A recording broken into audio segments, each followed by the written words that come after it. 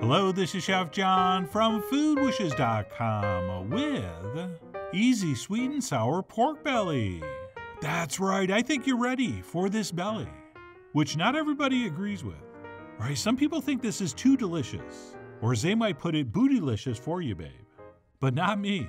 Not only do I think you can handle it, I know you can handle it. And by the way, we're going to achieve all this amazing taste and texture with by far the simplest pork belly method ever. In fact, it barely qualifies as a method. So with that, let's go ahead and get started.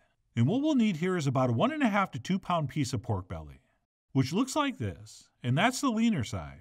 And we'll go ahead and flip this over to show you the fatty side. And what we need to see here is soft, white fat, which means the skin has been removed, and that's what you're going to need to use for this recipe. And then the only thing we need to do to this is take a sharp knife and cut some slashes into the fat side about 1/8 of an inch deep, about a 1/2 inch apart or so, and then we'll turn this and repeat that at about a 45-degree angle. And that's going to allow our seasoning mix to get down into that belly a little better. And that's it. Once that's been scored, as we call it in the business, we will transfer that into a small baking dish or roasting pan, at which point we can move on to make our seasoning blend, which is nothing more than kosher salt, some brown sugar, some cayenne, and some freshly ground black pepper. And we'll take a spoon and give this a mix before applying it very generously to our pork belly. So we will go ahead and sprinkle that all over and sort of press it in before turning that over and doing the same thing to the fat side. And of course, if you want to switch up these seasonings, go ahead. If you like a certain spice, especially with pork, it will work here. But generally, I like to keep this rub fairly neutral, and maybe by doing that, we have a little more versatility with the sauce or the glaze. And no, we haven't forgotten about seasoning the sides. Okay, what we'll do once all that's been sprinkled over and pressed on is pick it up and give those sides the old tappa in the dish. And that's it. We'll make sure we finish with the fat side up so that this basically self-bastes in the oven. Oh yeah, why baste when the fat will do it for you? And then before this goes in the oven, we'll go ahead and cover it with foil. And I also like to transfer it onto a sheet pan. And no, I'm not wrapping this super tight, like airtight. Right, I'm just wrapping this so it's basically covered. And believe it or not, that's it. We can go ahead and transfer that into the center of a 250-degree oven, where we're going to cook it low and slow for 3.5 hours, or until it's nice and tender, as tested with the tip of a knife. And if everything goes according to plan, it should look like this. But we almost never test doneness just by looking. So let's go ahead and grab a small knife to make sure, which should slide into this very easily, which mine did. But if yours doesn't, don't worry. Just wrap it back up and pop it back in. Right, that is just you cooking. And then what we'll do next is let this cool down to room temp before covering it up and popping it in the fridge to chill thoroughly. Okay, preferably overnight. And while you can cut this and work with it right away, everything is so much better and easier if it's cold.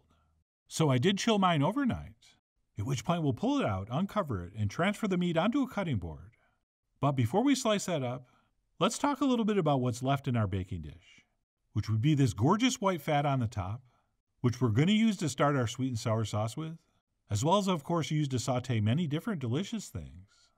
And then we also have what we call the belly jelly, which, as you'll see, we're going to use a little bit later. And we can just separate these two components while they're cold like this, but it's probably easier if we heat this in a measuring cup and then simply skim the fat off the top, which will leave that beautiful, gorgeous liquid underneath. But anyway, the point is, don't throw it away. And then as far as slicing the pork goes, I'm going to go ahead and cut this right in half, dividing this between the thin end and the thick end. And if you're lucky, you'll get a piece of belly that's exactly the same size all the way across. But generally that's not the case, which is fine, it really doesn't matter. Because what we'll do is cut those halves in half to make 4 pieces, 2 thick and 2 thin. And then we'll simply cut these pieces into about 1/2 inch slices. So I ended up getting 4 nice slices out of the thick end. And yes, if you have to trim a little bit of a jagged piece off that end slice and eat it cold, then do what you gotta do. But be careful, this is really delicious cold, and you might end up sampling a little too much. But anyway, we'll go ahead and slice that up. And I think what I'll do is use these bigger pieces for the sweet and sour over rice, and then maybe I'll save these slices from the thinner section to enjoy with some noodles in a different dish. So we got options. All right, don't forget, if you can, always have options. And that's it. Once our cooked pork belly is prepped, we can move on to make this very simple sweet and sour sauce, which starts by heating some of that rendered pork fat I showed you earlier over medium-high heat. into which we will add some finely grated ginger and some crushed garlic. And we'll go ahead and sizzle those in that hot fat for about 30 seconds, or until they smell like heaven, at which point we'll go ahead and pour in some pineapple juice, which will stop our aromatics from sizzling any longer. And then we'll also want a little bit of brown sugar, as well as some tomato ketchup, or catsup, as nobody calls it anymore. And then we'll also want to do a splash of rice vinegar, as well as a little touch of soy sauce. And then last but not least, one technically optional ingredient, a couple spoons of sambal chili paste, which I'm definitely going to add because I like a little bit of heat. But of course that's going to be up to you. I mean, you are after all the Destiny's Child of how spicy or mild. And by the way, the sweetness of the sauce will definitely cancel out some of that heat. So don't worry if you're generally not into spicy things, since our other ingredients are going to mellow that out. And then what we'll do once that's been stirred together and it comes back to the simmer is that we'll cook that for like 3 or 4 or 5 minutes, or until it reduces by roughly half, give or take, and thickens slightly. But we do not need to reduce this till it's really thick at this point, since that's going to happen in the pan with our pork belly.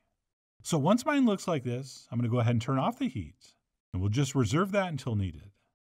And that's it. We are now ready to move into final production, which means placing some of our sliced pork belly into a dry nonstick pan, which we will place over medium-high heat. And all we're doing here is cooking this for about 2 minutes per side, just to get a little bit of color on the surface. All right, don't forget this has already been cooked through, and it's already nice and tender. And if we cook it too much at this point, that beautiful, delicious fat's going to start rendering out, which is not really a good thing. Okay, I want that fat to stay in the belly. So all we're doing here is browning that surface a little bit. At which point, if we want, we can add some of that melted belly jelly that we reserved from the dish, which yes, looks terrible because I didn't strain it, but that's fine, it doesn't matter. As you'll see, this is going to look fantastic when we serve it. And then besides a couple tablespoons of that, we can also transfer in our sweet and sour sauce. Okay, at least a couple tablespoons, but the exact amount will be up to you. And then all we need to do is cook this for a couple minutes until that sauce reduces down as far as we want, which for me is pretty much all the way down to a glaze. And that is pretty much it. This really could not be any simpler.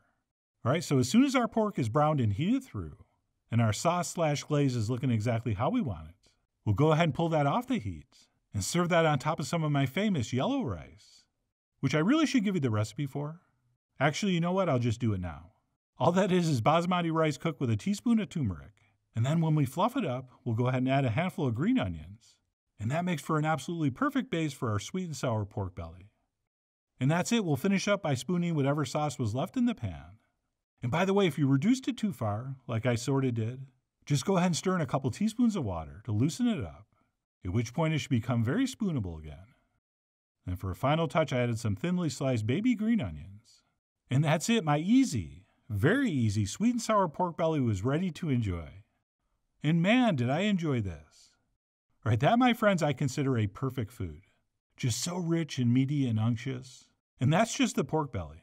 But when you combine all that stuff I just said, with that sweet and sour and spicy and salty glaze, it just creates something that really is otherworldly, which is the phrase I use when I can't think of how to describe how delicious something is. So yes, I'm going with otherworldly. And while I do think this sweet and sour sauce is absolutely perfect with this, there are so many other things you could finish this dish with. All right, something like a teriyaki sauce, or a sweet hot mustard sauce, or a barbecue sauce, or pretty much any sticky, delicious wing sauce we've ever posted. All right, any of those would be absolutely spectacular with pork belly. All right, the only thing to keep in mind is because pork belly is very rich and unctuous and fatty, we really do want to sauce it with something that has some acidity to it. Okay, so as you're developing your own takes on this, keep that in mind. You're definitely going to want some kind of vinegar or citrus juice involved. But no matter how you sauce your pork belly, or whether you serve it on rice or noodles, or in lettuce cups, oh yes, this makes amazing lettuce cups. But no matter how you serve it, I really do hope you give this simple and easy pork belly technique a try soon. So please follow the links below for the ingredient amounts, a printable written recipe, and much more info as usual. And as always, enjoy.